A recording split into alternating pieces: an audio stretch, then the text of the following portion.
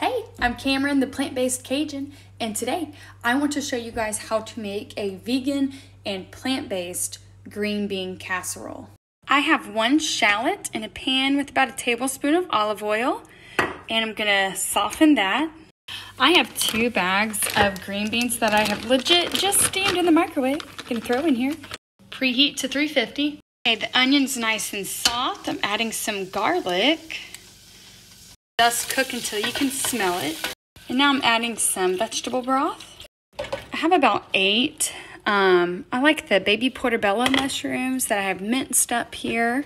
We're gonna stir that in. So right now what we're doing is making our cream of mushroom soup to cook everything in. I have soy sauce and vegan Worcestershire. I have pepper, tarragon, and a little bit of ground thyme, literally just a pinch, because I feel like they can be pretty strong. So stirring all that in. It smells so good. That soy sauce gives it that depth of flavor that we're looking for with that Worcestershire, little kick of acidity. We're gonna pour in some almond milk, or whatever non-dairy milk you have. Look at that. So now I'm gonna add about a tablespoon of flour to thicken it just a little bit. Adding 1 more tablespoon. I've removed from my heat.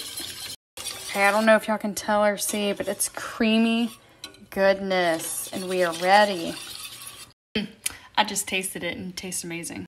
We're just gonna pour this over our green beans. So we're gonna mix it up to get it all nice and evenly coated. Whoopsies. Okay, so I'm actually gonna mix in some French fried onions into the mixture here.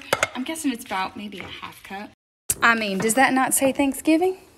We're gonna bake for about 20 minutes or so. The green beans are already cooked. Oh no, the onion, no! Sorry, there was a mushroom that I was worried about burning at the bottom of the oven, but we're gonna bake it. I'm actually gonna check it 15 minutes because all we're doing is heating it through. Green beans are already cooked. The soup is already cooked. We're just letting them meld. Okay, I went ahead and took it out after about 15 minutes. It's looking nice. I'm gonna give it a stir.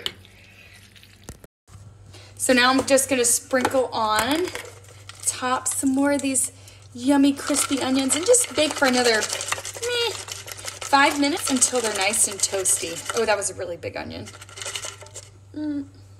5 minutes. Do y'all hear that crunch? Oh! Yay. Okay, I finally got it to not fall off the spoon. Do I wait or do I burn my mouth on this? So good. So creamy. It's got that crunch from the French onions. And I feel like there's more of a mushroom flavor that kind of comes through. Happy eating, everybody. Let me know if you try it.